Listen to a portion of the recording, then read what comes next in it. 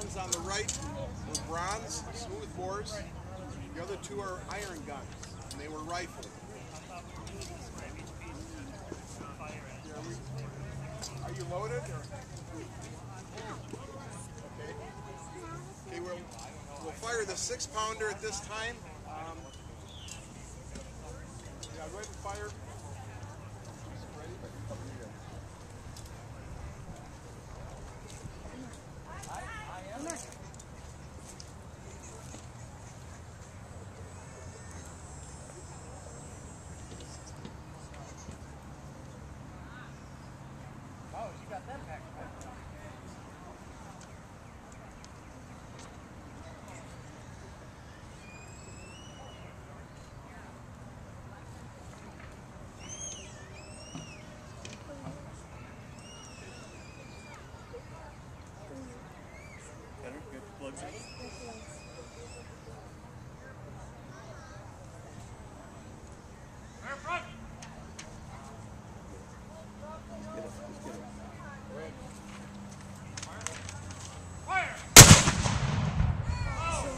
Okay, the next gun is a 12-pound. This is commonly referred to as the Napoleon.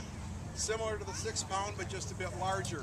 The smooth bores are usually designated by the weight of their solid shot. So the 6-pound gun obviously had a 6-pound solid shot. The 12-pounder fired a 12-pound solid shot. It was about an inch bigger in diameter. The solid shot was just for smashing things.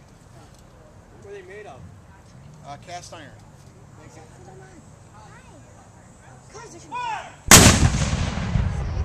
Now we come to our rifle pieces. These were made from iron.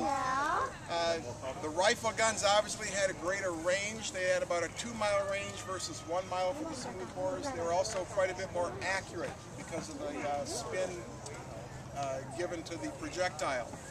So these guns were favored if they had long-range targets. If you needed to put ordnance on a precise target at a range over half mile or so, the rifle guns were the first choice. Inside that half mile, it didn't make a lot of difference. The advantage that the smooth bores had was they shot a larger round. So if you needed more ordnance on close-up targets, they were the preferred gun. So there was a good balance between all these types, and these 4 were the primary ones in both North and South Armies.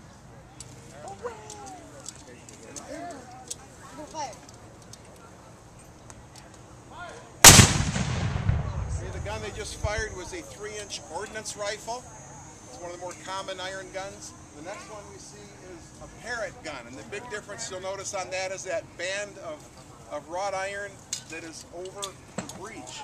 That was additional reinforcement. The iron at the time of the Civil War, they didn't have all the alloys we have today. They hadn't yet started making steel in big quantities and alloying other metals in there to strengthen the iron and give it more endurance. So it was a bit brittle at the time. So that band was one of the ways they found just to strengthen the gun and keep it from exploding when the charge was ignited. Again, this was a rifle gun, range about 2 miles, and quite accurate.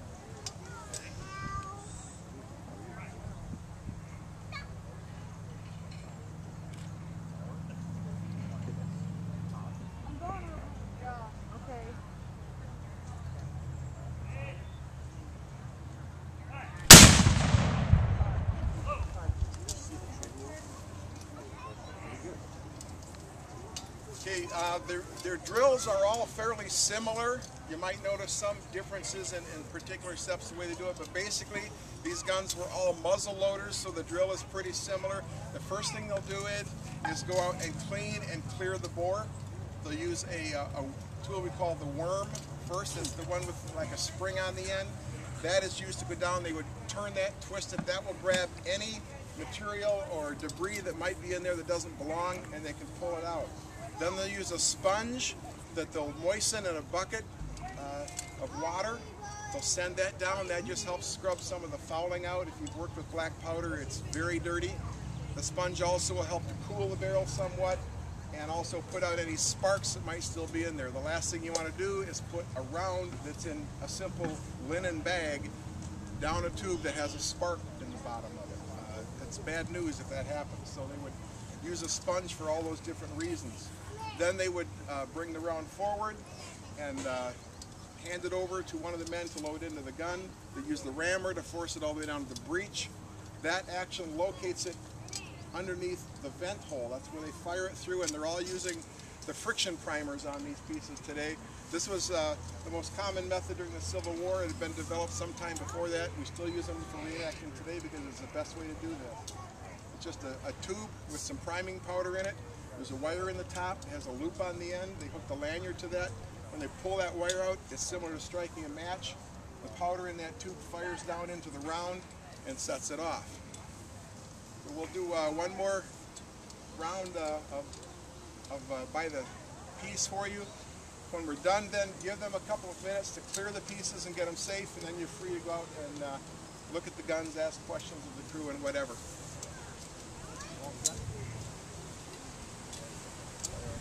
Okay, by the piece.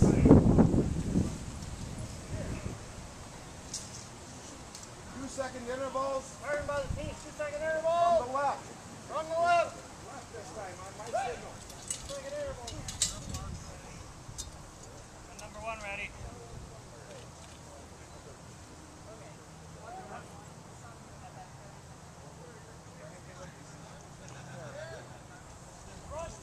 Gun number 3 ready.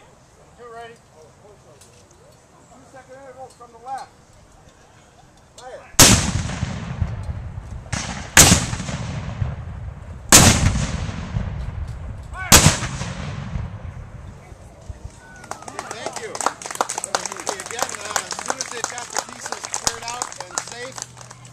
Go up and ask some questions. Take a look at these. I think the bronze gun here is an original tube. The rest are reproduction, but they're accurate. So go ahead and take a real close look at it and get some pictures. They did have canister rounds. The Navy called theirs grape because theirs were open. They had the rings and bolts holding the balls loose. You got it open, whereas in the field artillery, they were in a canister. Looked like a big tomato juice can, about that size, but it's smaller than the other gun. 27 rounds inside there. It's like a big shotgun shell. So as soon as the crews have gotten everything cleared out for you, go ahead and ask questions. How fast can you fire repetitive rounds? In a panic situation, they could fire as fast as 3 per minute, but that is very unsafe, and you do that only if you're under threat of being overrun. Normally, they try to space them out to 2 to 3 minutes. That gives you plenty of time to aim the gun properly. If you're firing at 3 a minute, you're not even aiming. This is usually when you've got infantry that's 100 to 50 yards in front of you, and you need to shoot as fast as you can to hold them off. But normally, they'd go about 3 minutes. That also would keep the gun from overheating. Yeah, 3 per minute. After about 3 or 4 minutes of that gun, you can't even touch it. It just heats right up. Turn equipment.